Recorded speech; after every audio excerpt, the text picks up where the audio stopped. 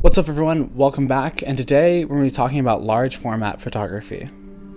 To shoot 35mm, medium format, or large format, every photographer has to weigh out the benefits and limitations of each system. For instance, if you take out your 35mm, in a few seconds you can meter, compose, focus, and expose your shot, whereas with a large format camera it might take 4 to 10 minutes to do that same process. And many other variables come into play that will determine the format to use. But at their essence, all film cameras expose film to light. Large format is well known for its shallow depth of field and its high image resolution. So I don't want to get carried away with all the specs and the details, so let's take a look at what you'll need to get started shooting large format.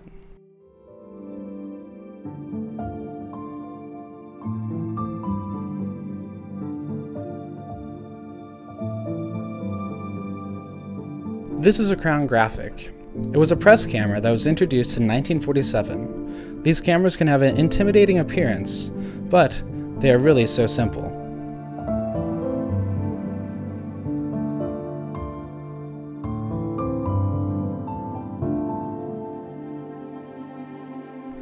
This is a film holder. It holds 2 sheets of film, front and back, and needs to be loaded in a darkroom.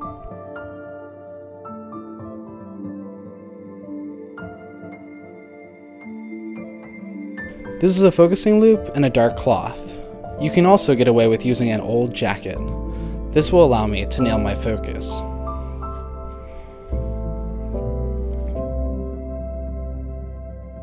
And this is a shutter release cable and a tripod, allowing me to get a sharp image with my exposure times. Now this is a light meter. This will allow me to read the light and determine the proper exposure. And lastly, this is 4x5 sheet film, Kodak's Portra 400 and Fujifilm's Provia 100. So there are a ton of options for developing your large format negatives, but I wanted something that would be easy to load, use a small volume of chemicals, and fit right into my current workflow. I went with the Bees 4x5 developing reel. It's a 3D printed, top-loading reel that's compatible with the Patterson 3 reel tank. I currently use the Patterson system, and because of its easy loading design, it was the right option for me. So today is purely just a test. I know that this camera has not been shot in many years and has a high probability of light leaks, so we're going to load up a few sheets of film in the darkroom. I'm going to take some shots and make sure it's in working condition because I have to use it for an upcoming project.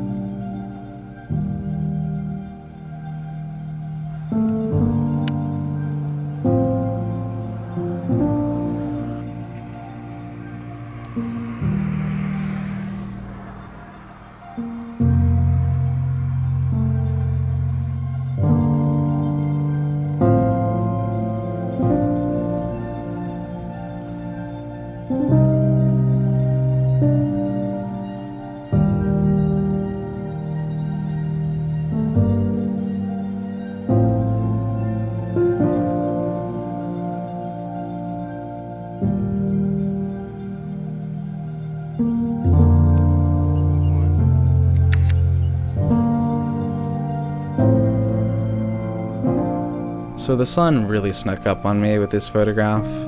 I initially had just seen a sliver of light on the house and that's what really drew my attention to it. But by the time I had gotten all set up and ready to take the photograph, the sun had risen quite a bit and had created a much more contrasty scene than I originally wanted to photograph. And that's just something I'm going to have to get used to with large format, especially shooting in the early morning or evening. If you see the shot in front of you and you don't have your camera out, it's probably too late to take the photograph because it will take a while to get set up.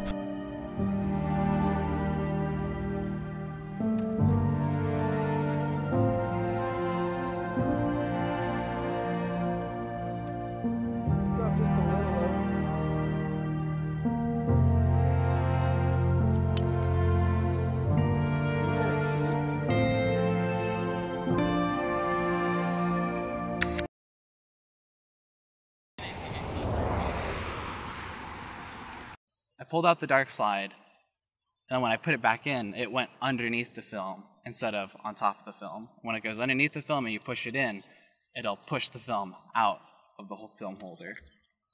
Probably can be fixed by getting better at loading this 4x5 film, number one.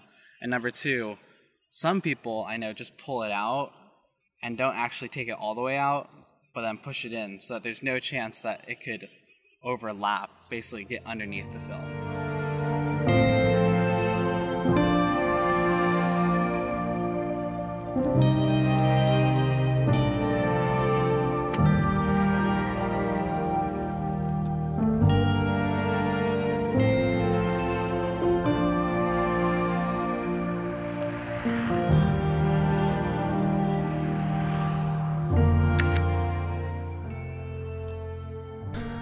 I'm also super happy with this image. I'm not exactly sure what the horizontal dots are in the middle of the frame. I think that has something to do with my development or how I let the film dry. Maybe someone can chime in the comments to let me know what that is. But I'm super happy with this, and the biggest takeaway is that I don't have any light leaks, so I don't have to fix this camera. Thank you guys so much for watching, and I'll be seeing you very soon. Bye bye.